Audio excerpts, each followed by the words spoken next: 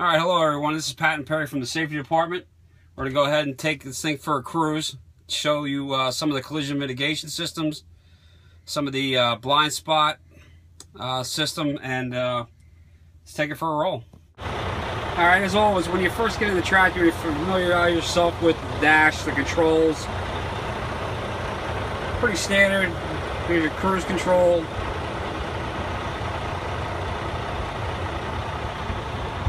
You have your Onguard system there. Again, we're not going to spend a lot of time while we're driving looking at the Onguard system whatsoever. It's more going to be controlled, and you're going to hear the audible alerts. There's really not a whole lot of reason to look down, stare at this thing whatsoever. The audible alerts will be the ones that are going to be guiding your decision making. The lane alert, that switches it off. That's a lane departure. Say you're in construction, tar marks left on the road, you want to switch it off temporarily. Either turn it back on or it'll turn itself back on after 15 minutes. That's the radar. That's the eye that goes out and detects the lanes.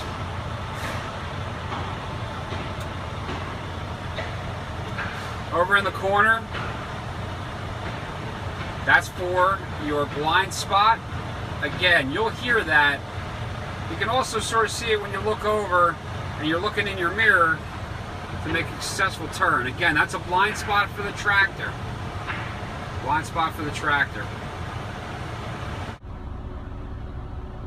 And as a reminder, the information for all the technology in the tractor is in a binder, which will be in the back of the tractor, right next to the accident pack, license, registration. Included in the information binder is Onguard collision mitigation system, which shows also the collision warning system and the adaptive cruise control collision mitigation system. It's information about the lane departure warning system. Again, that's the radar for it. The binder also has information about the blind spot detection. Again, the radar for that is in the passenger side, so it's on the right hand side of the truck. There's the visual indicator for it. And also has information about the ABS system, just as a refresher for what ABS does and how it functions and how it helps to control the brakes from locking up.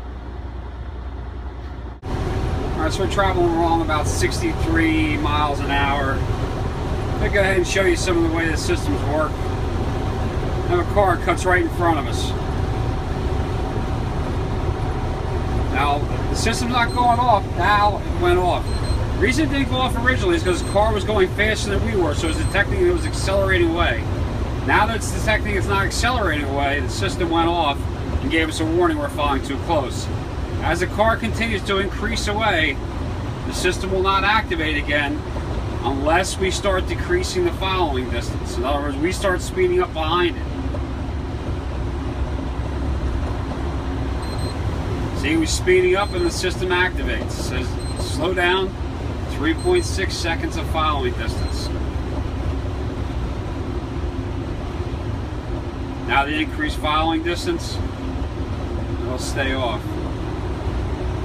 We can continue on. We're going to show you the lane departure.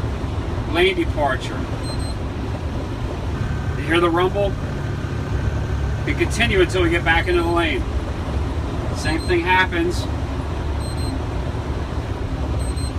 Again, you hear the system going off. We're too close to the car in front of us. We go to the left, we don't have our turn signal on. You can hear that rumble in the left. You can hear the rumble in the left speaker.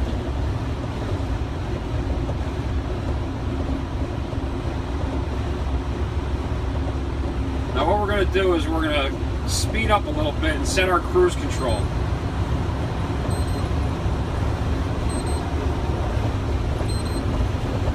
Now our cruise control is set. It'll automatically throttle back until it maintains a 3.6 seconds of following distance.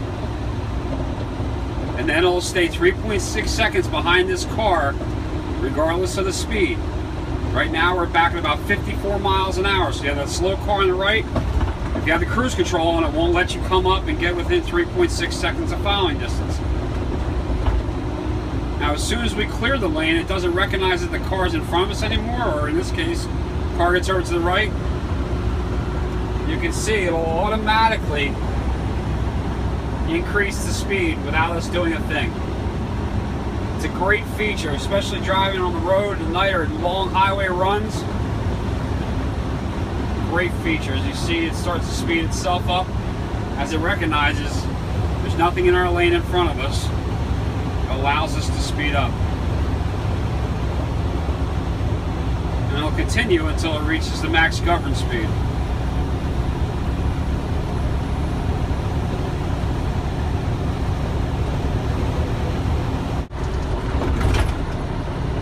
So we have the cruise control set at 64, 63.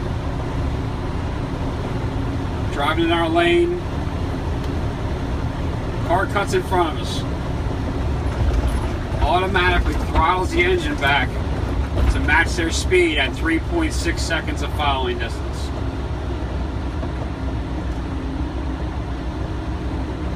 No need to touch the brakes, touch the throttle. As that car speeds up in front of us a little bit, it'll maintain the 3.6 seconds of following distance without having to do anything. Now we're back on O'Neill Highway. I can show you as we're following too close, but as you get underneath 15 miles per hour, it deactivates. So as we slow down, it'll deactivate.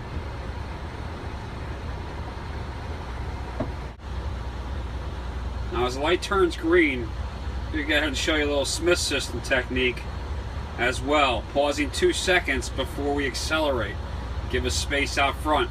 It's good we did. That FedEx ground truck almost took out a car. 1,000, 2 1,000. Now we'll accelerate. See all the space we have out in front of us already? Nobody behind us is beeping because we accelerated, but we just waited a little.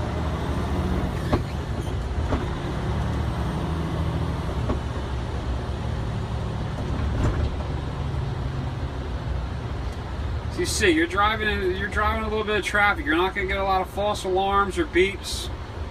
Just remember, it doesn't activate unless you're going over 15 miles per hour. But if you maintain that following distance, you won't hear a thing.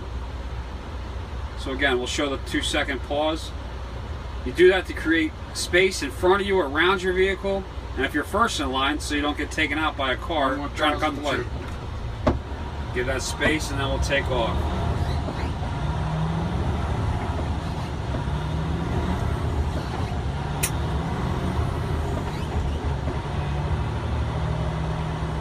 See that traffic light? We wouldn't have made that traffic light no matter what. Saving on brakes, saving on gas, taking our time.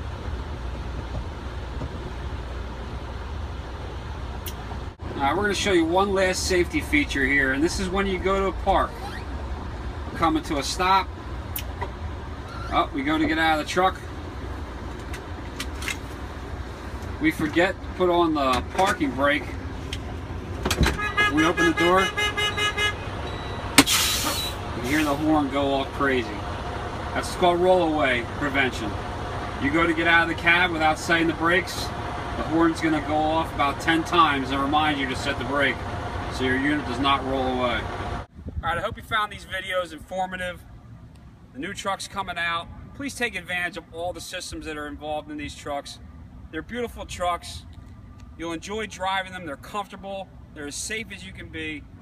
They really are designed to help you get home in one piece, help everybody around you get home in one piece. They are not going to replace a safe professional driver. They are simply here to assist. So please, enjoy the new trucks. We certainly enjoy doing these videos for you. Have a safe day.